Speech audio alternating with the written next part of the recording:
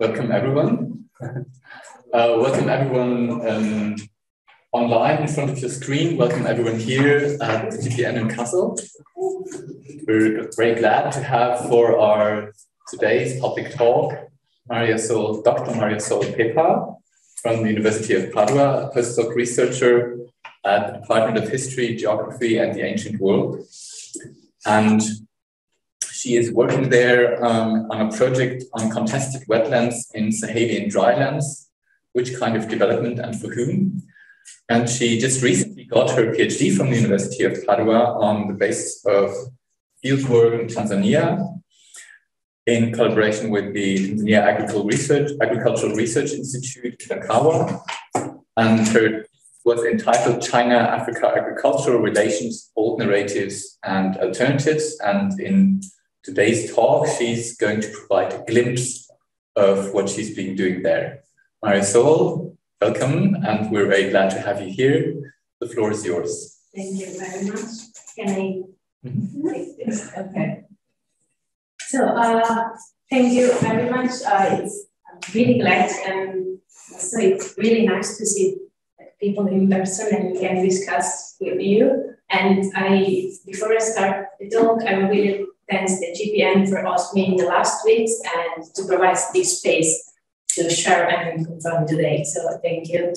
And so as Aaron said, I'm currently a postdoc at Padua University.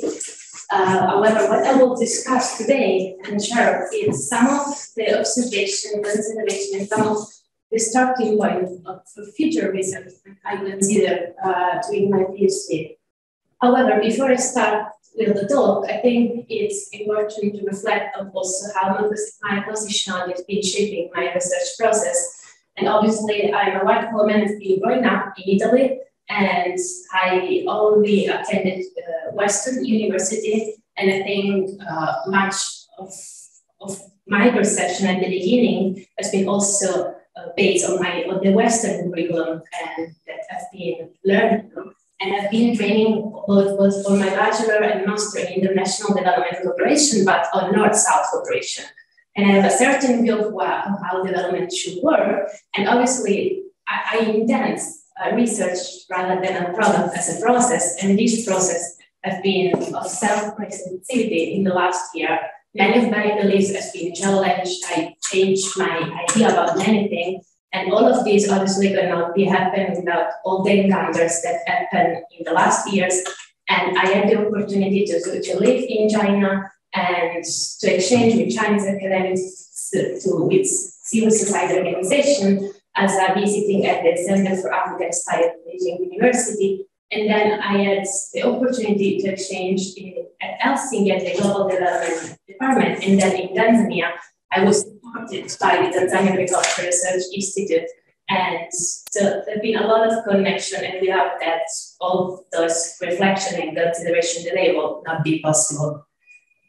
And on this, I have another point to make that I will not go deeply today about how this has been also an emotional process, and emotion has been a big part of my research process. So I will just point out at the really beginning that I was supposed to live in Tanzania for at least 1 year and then move to South Africa. But by the time I obtained my research permit, that has been really a long process. It took over a year because sometimes the university were resisting about accepting my topic because it was dealing with Chinese involvement in the country. And at the end, I obtained my research permits and I moved to Tanzania and I stayed there in early months because then there was the outbreak of COVID-19 and I had to come back. And at that time, obviously, now the neoliberal academia in Italy asked me to rethink as quick as possible my research, and to do it in the same time, I was supposed to finish my PhD. And for me, it has been a time of quite depression. I went through a lot of panic attacks. And it's been through the care network of my friends that I went through that process. And I will not reflect on this today, but that made me reflect a lot about how networks of care also beyond academia is crucial in those processes.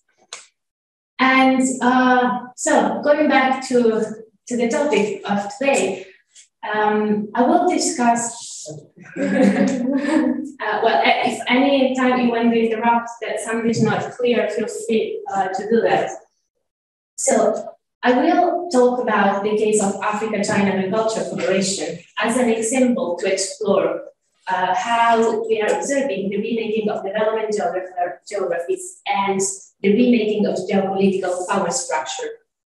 And especially, I've been thinking in my research the case of Africa and China agriculture cooperation to debate also, and as a case of representative South-South cooperation modalities, practice, and rhetoric. So we'll go indeed a little bit to discuss about what is South-South cooperation. And then I will provide a short overview of Africa-China agriculture relation. I will discuss the Agricultural Technology Demonstration Center. It's the case that's been one of my main, let's say, case study in Tanzania. And then my article is an article thesis. So some of the observation I shared today, it's some of the links that emerged from this article. And I will conclude with this article. I recently, it was the last article I wrote about how to discourse analysis of China on agriculture during the last 20 years. I think it's quite crucial to understand China discourse and China's debate about China's involvement in Africa and in African agriculture, also to situate what have been some of the academic debates in the last decades and how I've been situated my research between critical geography and critical development studies. So obviously, much of the interest about China's presence in African agriculture emerged following this renewed geopolitical interest in African land and natural resources, so following the 2007-8 new land rush. However, at that time, there was a lot of debate about the role that new, let's say, actors were playing in this land grabbing and water grabbing process, and much of the attention was pointed out, especially about the role of China, but also at other BRICS countries. So I refer to Brazil, Russia, India, China, and South Africa. And obviously, the rise of those countries, particularly of China, they are now major economic partner, but they are also leading partner in the global aid architecture, and they are playing a role in reshaping the development of geography and also the reorientation of the world system.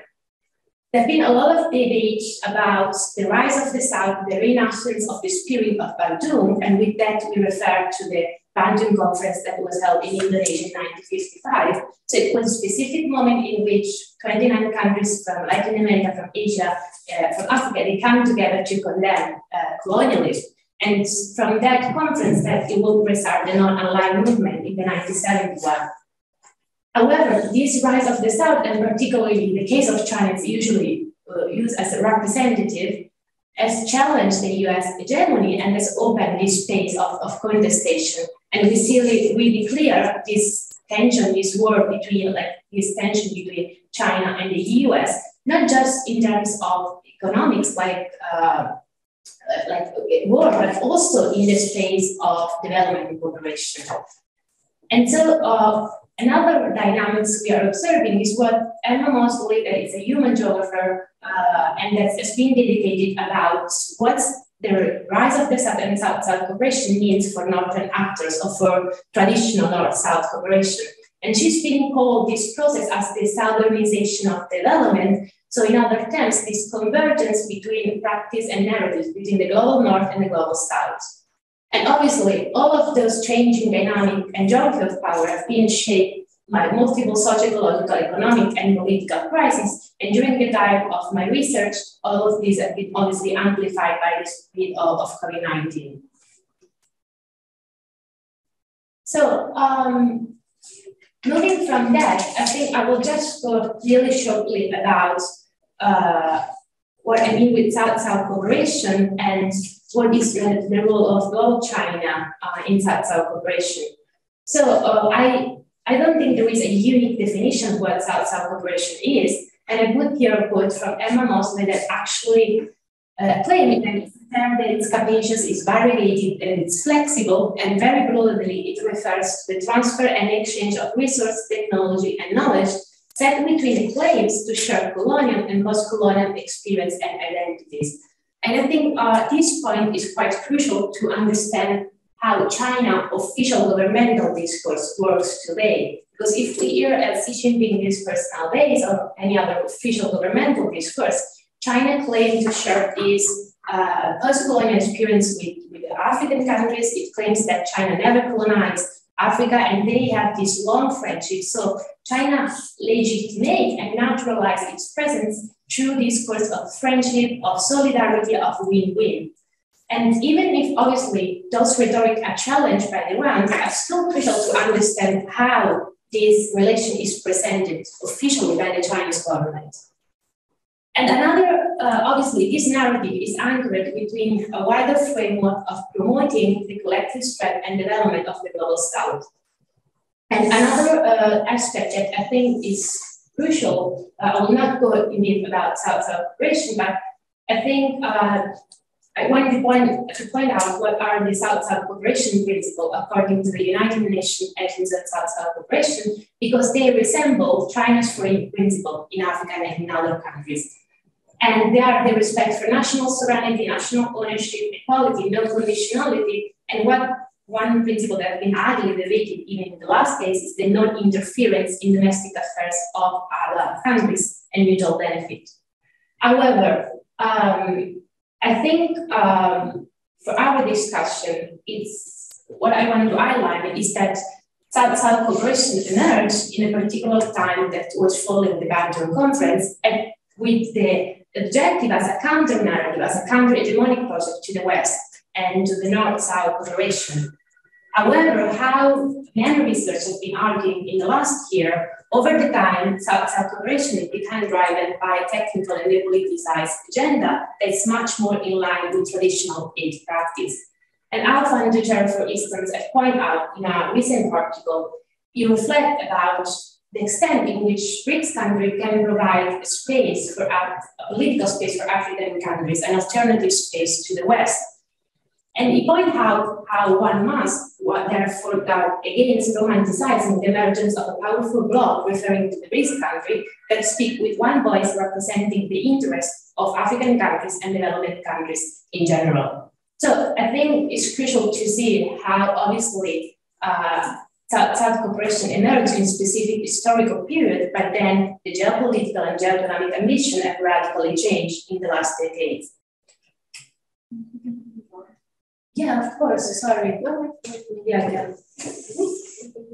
There, the microphone. It's there? Okay. Okay, let's go. Yeah,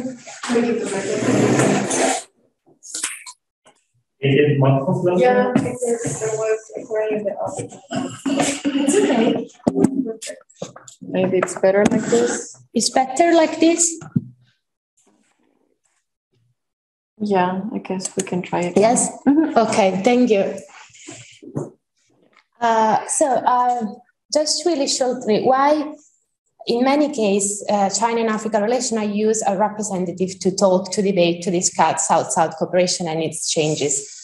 And obviously, on the one hand, it's because China's foreign aid and those principles are resembled, like China's foreign aid in Africa is representative of those South-South cooperation modality and practice. And this is books wrote by really good, like Chinese academics, where actually they talk about China's foreign aid and South-South cooperation as representative of those practice. On the other hand, obviously, especially from a Western perspective, why many times the West, it seems so alarming about China's role in Africa. There is a lot of, especially negative position about the role that China is playing. And if we think in terms of number, obviously it's because China plays both a prominent role within the BRICS countries in terms of GDP, but also is the main financial contributor to South-South cooperation. And at least, like this is a report that has been published by Kevin Gallagher, where he actually claimed that China has become the world's largest development bank, and then the funds that is providing by China through the Exim Bank and the Development Bank are as much as the one of other international organizations. So it's quite clear also because there is much interest about China. And yeah, I think in the last month, everyone has been heard about how the US and other countries are trying to stop China's development in other countries and China's presence. Yeah. Okay. So what I'm trying to do in my research is trying to explore how this relation between Chinese foreign aid and as an example of South-South cooperation through the case of agriculture relation and Africa-China agricultural cooperation. Just a few points that I think are crucial to discuss Africa-China relation before moving to the role of agriculture. I think one point that it repeatedly comes, and that I think like it's something that we need to go behind, is the fact that Africa-China relations are far from being new, and China's presence in agriculture did not erase following the 2007 and financial crisis, because this has been the time in which internationally, especially mediatically, everyone looks at China in Africa. However, China's presence is far from being new, and there is a lot of study, and I put here some reference if you are interested in other aspects more than agriculture that cover renewable energy, the labor sector, and there's been a lot of research conducted. Obviously, from the mid-1950s, when diplomatic relations starts until nowadays, China's geopolitical and geoeconomic ambition in Africa radically changed, especially from the 2000s. However, agriculture has remained a priority in Africa and China relation, as we will see like in the next slide. Another point that I think is crucial to situate this debate about Africa-China studies is the fact that there are different perspectives about the role and different interpretation about the role of China in Africa. And I put here three, let's say, dominant interpretation that appear in the academic literature. And one is that China is a new colonial power. And this narrative is sometimes much fueled also by the West, that China represents a non-Western partner and so an alternative to Western partner. And then the other interpretation is that China in Africa is part of a global process of primitive accumulation and that works under the world system mechanism. Those polarized perspectives, they also reflect in the case of Chinese presence in African agriculture. So usually there are two different perspectives. One that argued that the experience of China's in the agricultural sector can be really useful for the development of the sector in African countries. And then there are negative views that argue that that agricultural experience is not relevant for the development of the sector in Africa. So what has been one of my objectives, and I start to be interesting in this dynamic, has been to overcome this polarized perspective and going behind some of the dominant and persistent rhetoric and explore through like critical contextual analysis what was actually also happening in the ground. So, however, I also was saying, in my perspective, one of the crucial points to understand Africa and China agriculture cooperation nowadays and contemporary engagement is to understand its evolution, is to have an historical perspective. And I think even more in the case of China, it's crucial to understand what's domestically and generally has been happening in China in the last year to understand how this has shaped its foreign policy. And Africa is usually represented, some have been described as a terrain of to test those foreign aid policies. So there are different periodization to talk about China and Africa agriculture cooperation. I use the one that has been provided by Liu Zhang. And so we see an initial period following the Bandung Conference in which obviously China was in need of political recognition in the international arena, and it needs the support of African countries. And if we think, for instance, that China's admission to the United Nations has been supported by African countries, and I reckon that China still needs the geopolitical support of African countries nowadays in international forum.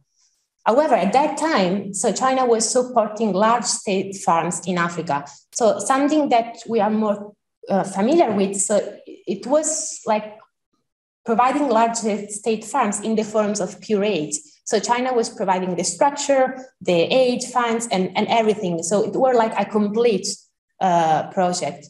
However, this shift, and especially following the 1980s, and obviously if we think about what happened in China during that time, in the 1978, Deng Xiaoping announced the open door policy. So it's the moment in which actually China opening to the world.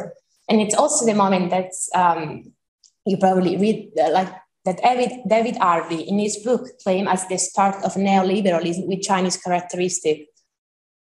And in this time, like China, the Chinese government is much more interested about its economic, its domestic development, and start to formulate those narratives of mutual benefit. So China is still nowadays claiming that it's the world, is the largest developed countries, and Africa is the developing country with more countries.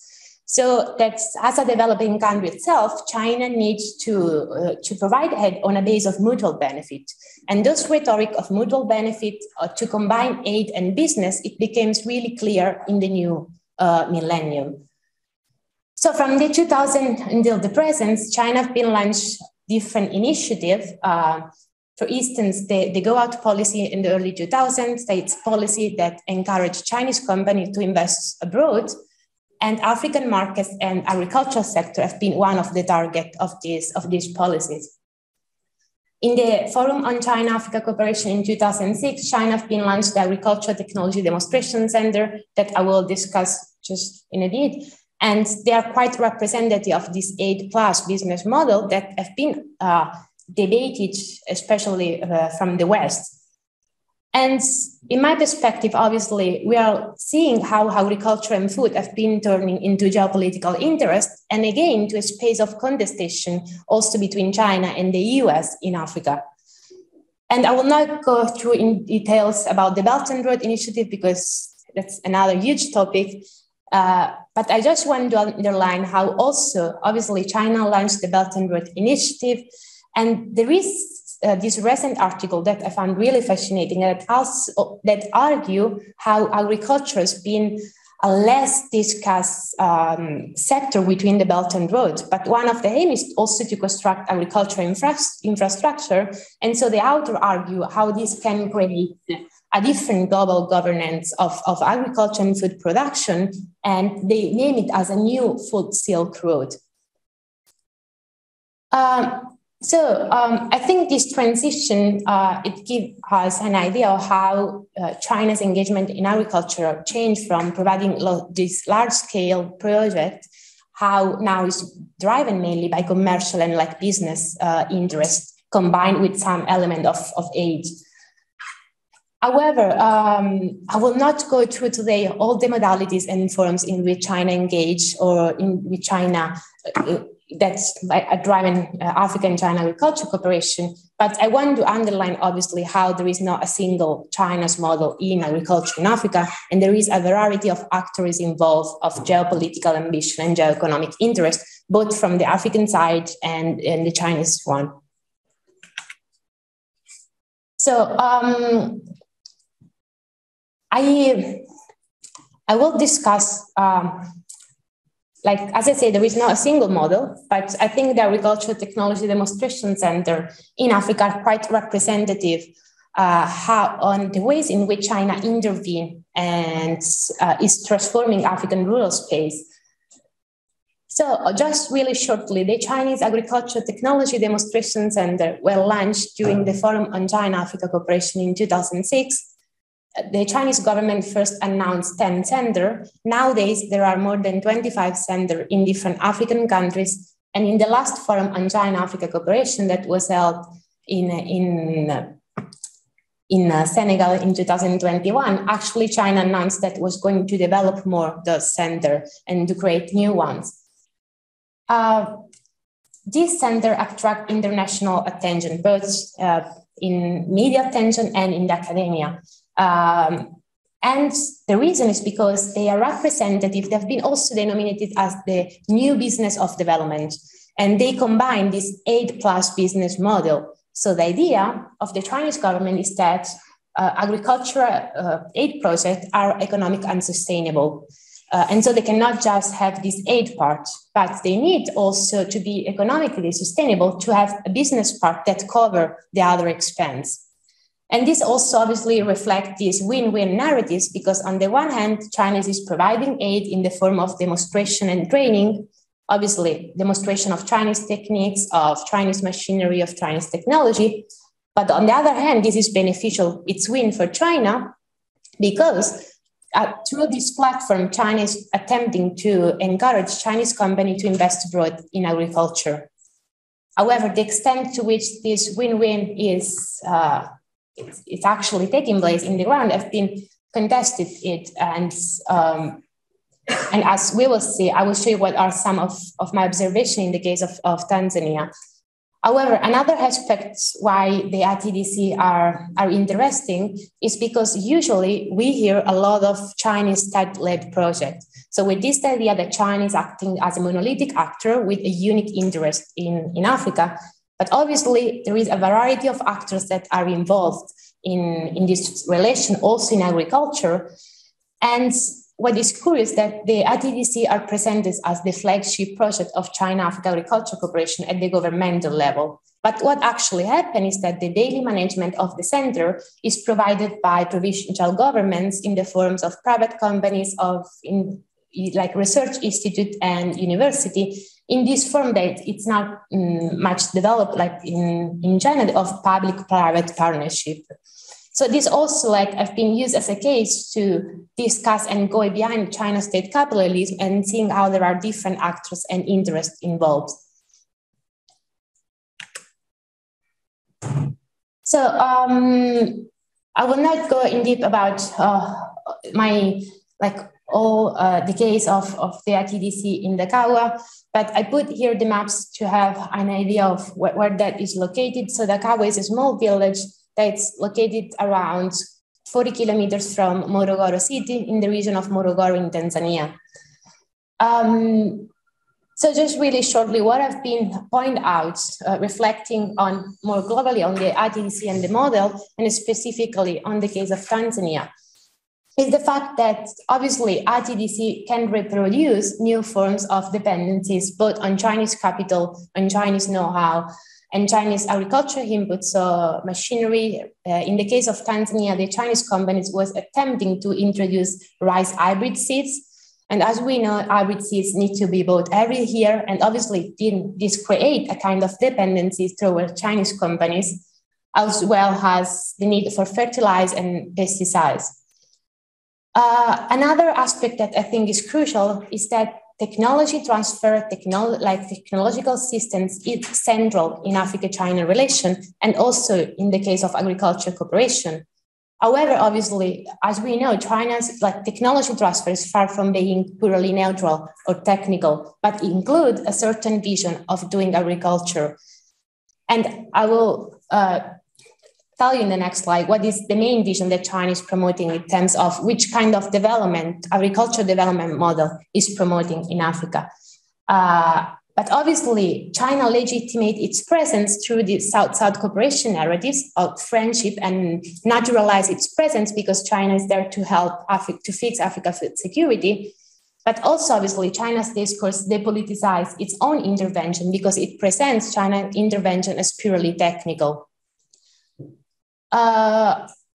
Moreover, what I've been discussing through the case of the ITDC in Dakawa, and I've been contributing to this debate that has been pointed out by Jan Taylor and Tim Zions behind others, to the fact that China is an element of diversification of African development, and it also represents, it creates this double dependency. So that means that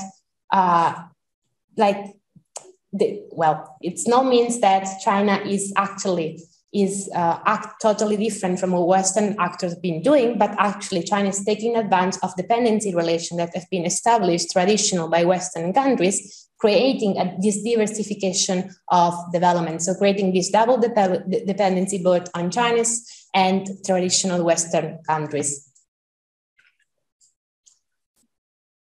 So I think that I don't want to give the idea that like that how RTDC, well, I've been arguing that RTDC can foster a great new form of dependency. That doesn't mean that African countries are receiving passively those centers. And I talk here about African agency. I will not go in details, but if you're interested about the topic, I put here a reference of an article that's been published in the last days, where they actually debate about different form of African state agency and the bargaining power that I have in relation with China. We can also debate that later if you're interested. So Chiyemura and other colleagues actually point out how African agencies, the ability of Africans as individuals or collectives to shape their engagement with external actors in ways that subjectively seen as safeguarding and advancing actors' interests and objectives. And I think also in the case of RTDC, it's good to underline how usually African governments are welcoming the establishment of those RTDC and more in general China's technology transfer in agriculture. And this is like something that emerged from the RTDC in Uganda and Rwanda, is how China's agricultural technology are well accepted because it's affordable compared to Western ones and easy to adapt to African environments. And another things that also happen and that I could notice in Tanzania is that obviously the Tanzanian government itself create space for global investors to come and invest in the agricultural modernization or in technology transfer, as it's been happening with the SAGOT corridors. So obviously they create this space not just for China, but there is a lot of other global actors that are investing in agriculture. So moving towards the end of my talk, what I've been dedicating my time, especially after I come back from Tanzania, I decided not to continue to conduct distance field work, or what has been nowadays called sometimes as digital field work. And this has been for a variety of reasons, mostly because I didn't have either the funds or the possibility to have co-research or other. And in the field, I made some arrangement with local organizations and movements that I was doing some translation in English, and they were helping me with Swahili. So I put up a set of network that I could not continue when I was back. And moreover, I didn't when I was back, the university told me you have to rethink as quick as possible. And I didn't know how the situation was going to evolve. If I was putting person into the risks, if they have to go to the field. And so there was a lot of ethical consideration, and I decided to conclude that my reflection. And what I've done in the last article has been to use discourse analysis as a qualitative methodology to challenge feature of development discourse, and to show how China's discourse obviously depends upon certain geopolitical context. So I've done this wondering with some question in my mind. First, which kind of agriculture, which kind of model of agriculture China is promoting in Africa? And if these narratives has been changing in the last year, and how? And so I've done that using the official documents provided by the Forum on China-Africa Cooperation in the last 20 years, from the 2000 until the 2018, in an article that I co-write with my supervisor, Professor Paula Minoia. And then with the occasion of this talk, I also did revise the 2001 FOCA. So what have been some of the main themes that emerged is that from the 2000, China is promoting the modernization of agriculture through the use of technology and of Chinese technology in particular. However, this narrative, it's continued from the last 20 years, but from 2015, and obviously if we think about in that time, the climate conference in Paris happened, there was global environmental concern about climate crisis, and obviously also China's discourse need to adapt those global concerns. And so it's the time in which China starts to talk about the green development and also this green option in agriculture. And more lately, in the last focus, also talk about organic and sustainable farming, but without providing any details about this will happen. And lastly, the last let's say, narratives is the one about the digitalization of agriculture and the setup of e-commerce platform. So some of the reflection that emerged from this discourse analysis, those are some points. There is a longer debate and discussion, but I think some of the main point is that obviously China's discourse of agriculture narratives of modernization and technology, they reduce agriculture into a technical program that can be fixed through the development of new technology or through the use of Chinese technology. And obviously, as we know, agriculture is a much more dynamic, complex space and agriculture problems or food insecurity cannot be solved just through the use of new technology.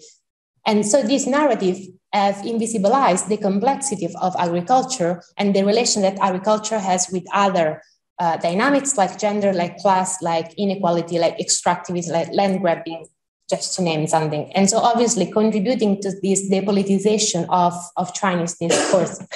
Another aspect that I see as crucial is the fact that in all those documents, I never find a reference either to peasants or to the role of women in agriculture or to farmers. And obviously, this also put another question: who is benefiting from those agricultural initiatives? Who are the target? And then regarding these green development narratives or this green cooperation, what I've been questioning is what kind of green development China means. And because I think we are going through a co-optation of many terms like green, like food sovereignty, like agroecology that have been used by mainstream organizations. But so what I think will be crucial to the next year is to trace what actually green means and who is benefiting from those green initiatives, because apparently in the last Forum on China-Africa Cooperation Action Plan, there is a lot of consideration about the role of Chinese companies in investing in green initiatives, but like who are the other actors that are involved in this green development? And another aspect, well, there is much more that if you want to debate later, but I think another crucial point is that, again, those narratives are not uncontested, are not passively received by people. And there is African resistance movement, food sovereignty movement, and women movements that have been, there is a lot of resistance, especially towards Chinese illegal mining activities and the environmental impact of extractivism and agro-extractivism. And there is a lot of articles that have been published about how those movements are not just claiming and resisting Chinese presence, but they have been questioning the capitalist system as a whole. So that will be the last two slides. I hope I didn't went too long. So I want to conclude with some final observation that emerged from my research and some points that for me are still like open question and I'm still engaging with them. Also with those points, obviously. But I think the case of Africa-China agriculture cooperation and China-Africa relation more broadly is representing how we are moving towards different or new geography of development, and how, for instance, Emma Mosley and Dagger, just in an article that have been published like in the last months, they argue how we are moving towards these more hybrid forms between global actors and northern actors. And I think this is much true also in the case of agriculture. So if we think about China's narrative of modernization, technologization, digitalization, those narratives are not any new or different from the narratives that have been promoted by the Global North, by international organizations, and more recently, that have been brought to Africa by Philanthrocapitalist Foundation under the label of the New Green Revolution, despite the fact that there is excellent work conducted in the last years that have been claiming how AGRA is a failure and how it's impoverishing farmers and creating more dependency, rather than providing those alternatives that they are debating. Another aspect that, again, is not new, Amanor and Chichava, they point out in 2006, that how behind those framing of diplomatic relation within South-South cooperation, and that's why I wanted to outline at the really beginning, what are these frames and which are those principles that are naturalize China's engagement in Africa. The underlying process of Chinese and Brazilian engagement, so they have been conducted comparative research in Africa, have many similarities with the accumulation imperative of agribusiness from elsewhere. So I think that, like, I agree with some claims that China-Africa relations are usually central to debate the future of development in African countries because they are providing a lot of funds infrastructure at the moment. But on the other hand, they are not less asymmetrical than the new colonial relation produced by imperialism. And so to conclude, some of the reflection that emerged also as a geographer is that obviously China had complexity, and it makes it clear that the special binary that have been used until now, so the North-South, the developed, underdeveloped, they are outdated, they do not reflect the reality in the ground. But at the same time, and I agree with Jusmon when he say that they poorly capture the current geography of power, because if we think about China, I say China is simultaneously southern, north, and neither. So on the one extent, I'm reflecting, this is a noble reflection on how critical geography, how scholars we can, and how geography also can contribute, and if we need new or different spatial framing to understand the global rise of China and of other actors. Another question that I've been engaging a lot is how, like, research that I've been in exchanging with those South-South geographies is a question that González Vicente point out in this book that I've been actually engaging with epistemological issue of researching South-South development geography. And he asked, where is the South? And this is something that I've been also relating during my research, because how we consider the South, because obviously the rise of China also had complexity to the very notion of the South. And what I've been arguing by González, the fact, can we consider South China as we consider, for instance, Tanzania or other Southern actors? And to this extent, I'm wondering how post-development decolonial approach can contribute to this discussion. And finally, and I think that the consolidation of these new, that are not new because are really consolidated actors, that supposedly, as China is always saying, they are providing alternatives to the West, they're providing alternatives kind of development. But again, I see much more similarity of what traditional donors have been done. And I think this moves us urgently to rethink again, not simply about alternative development, but real alternatives to development. Thank you.